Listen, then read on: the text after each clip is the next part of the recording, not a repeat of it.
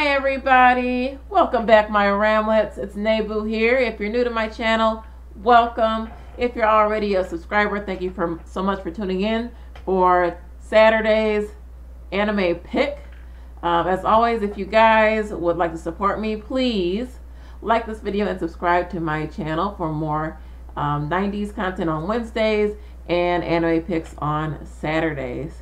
Well, without further ado, let's talk about today's anime pick. And today's pick is called Cannon Busters.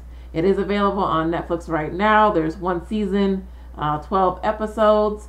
So stay tuned for today's review, and I'll see you guys shortly. Alright guys, so let's get into our review of the anime series Cannon Busters. You can find it on Netflix. It's 12 episodes long. One season. The episodes run about 23 minutes long. So if I had to, I can't really wrap up the series as far as what genre it fits into. It's got a little bit of everything. So it's got like a Western setting mixed with magic, mixed with robotics and mechas, mixed with bounty hunting.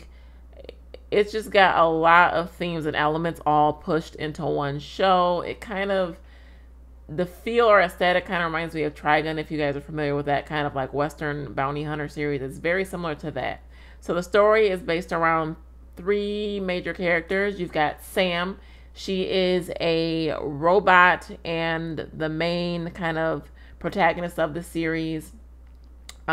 She is looking for her friend who is a prince that basically was kidnapped. Then you have her friend who's also a smaller robot named Casey that's able to fix things. She's considered kind of obsolete because she's an older model. And then you have Philly the kid who has a big bounty on his head. He's actually immortal and can't be killed.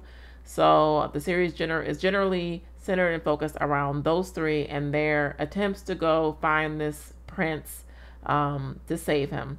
So I would say each individual episode is kind of standalone.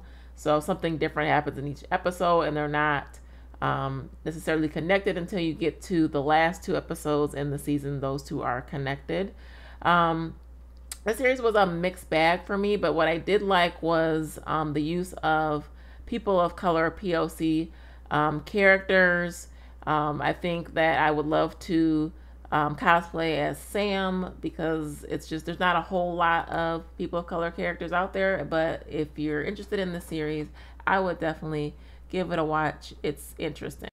All right, my Ramlets, I hope you enjoyed that review.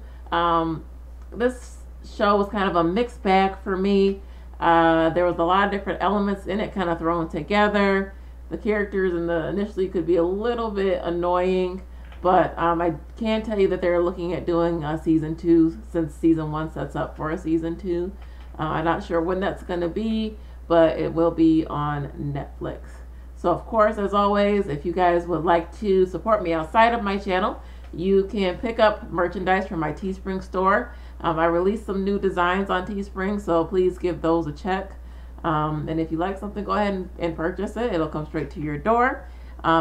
And if you don't want to do the merchandise, you can always become a Patreon of mine and support me that way. I'll leave both my Teespring and my Patreon links in the description box as well.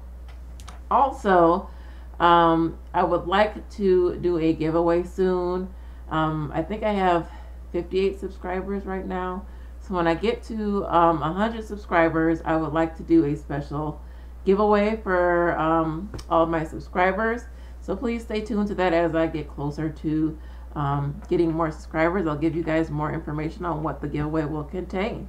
All right, you guys, as always, be safe, be kind, and be well. I'll see you next time. Bye.